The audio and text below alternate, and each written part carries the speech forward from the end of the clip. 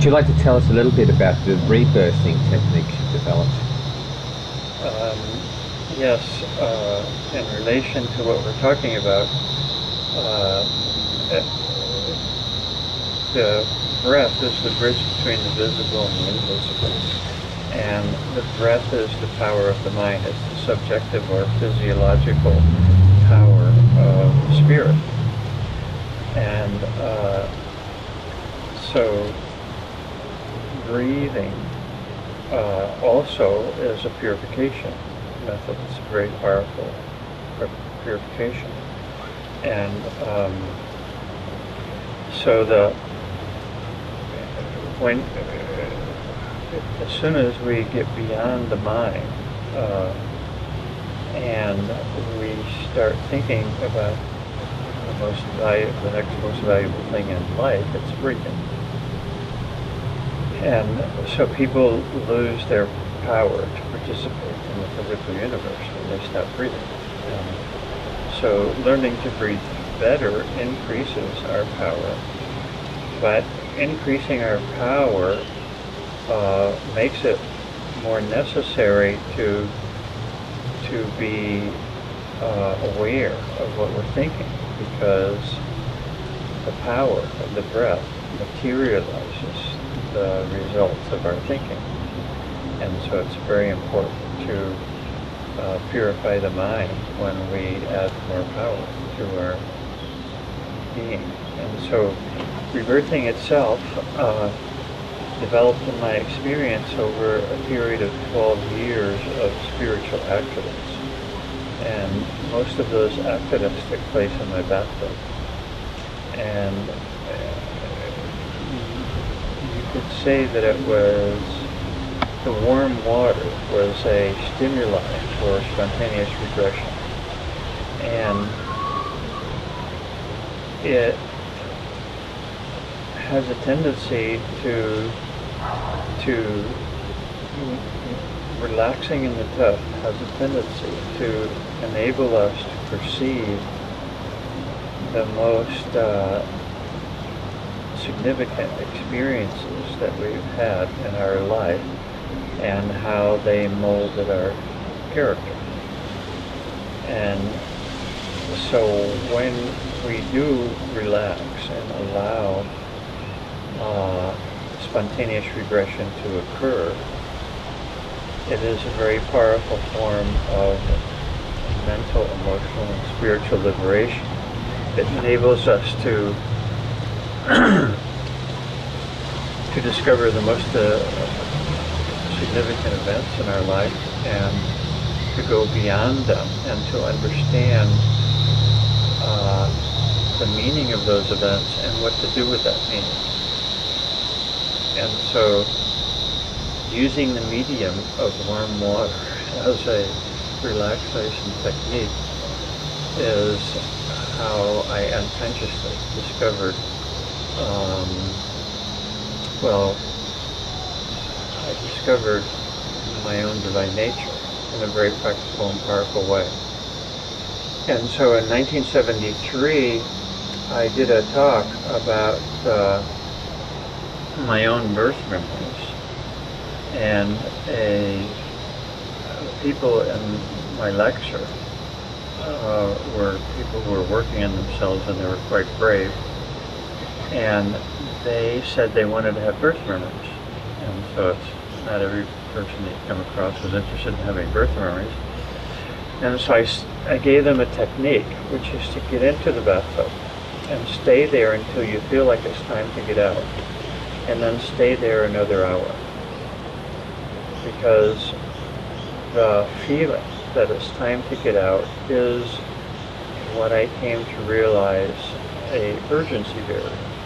It's an urgency barrier in the mind that prevents us from going into our feelings and going to the source of our feelings. And so when people stay there another hour, they automatically regress into primal experiences. And so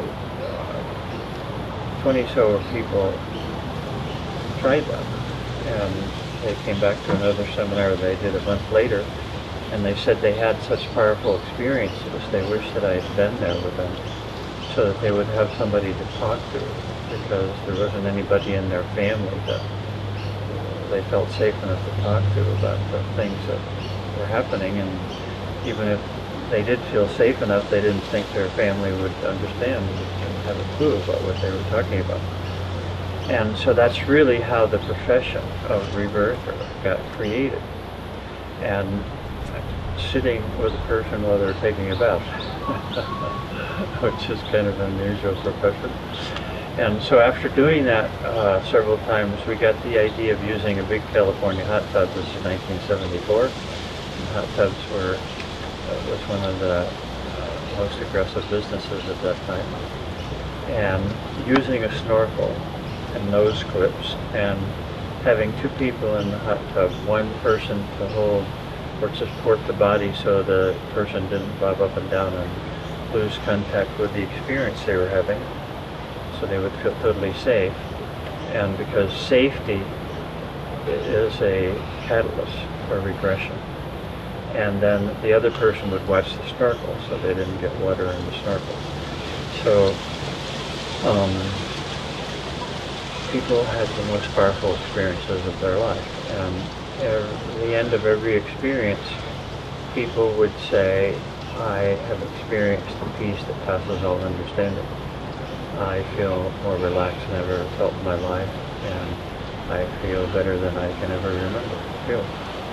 And so they would do this rebirthing experience, and then they would go tell their friends, and their friends would come over, and at the time we charged $60 for a session, and there was a continuous stream of people coming to my house in San Francisco, and they would plunk down their $60, go down into the basement, take off all their clothes, because taking off their clothes was optional, but everybody came into this world nude and they wanted to do their rebirth nude. And they would take off all their clothes and get into the hot tub with total strangers, in most cases, and have the most meaningful experience of their entire life. And then they would put on their clothes and go and tell all their friends. So it never ended.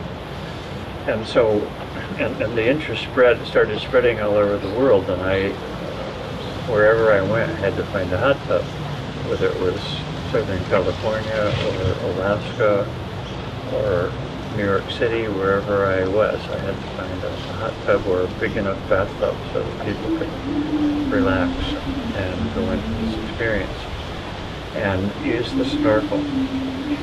Well, after doing several hundred people with that hot tub rebirthing experience, and the name rebirthing has stuck, even though I tried to change the name to conscious breathing.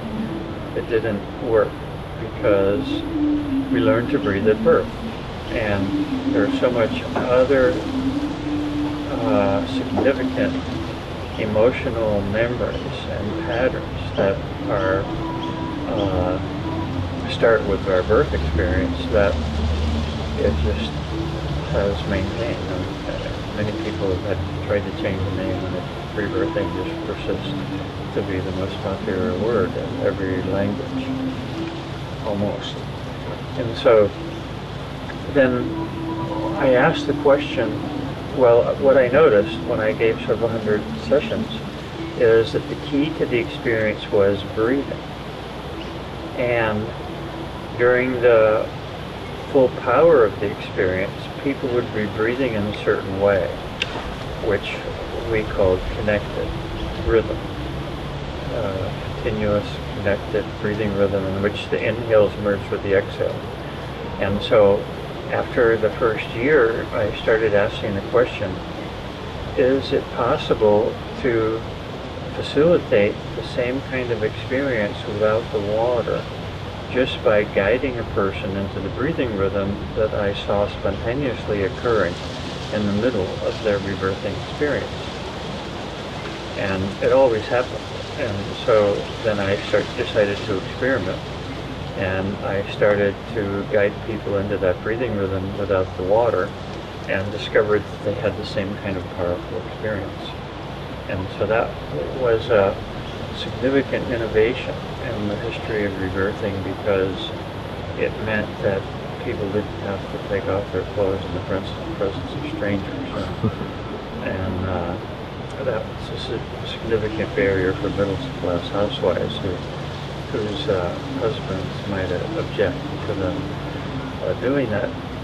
And so then it spread even faster, and it's still spreading faster than I can keep up with. It spread to over 10 million people all over the world, and every hour on the hour somewhere on the planet somebody is getting liberated by a rebirthing experience.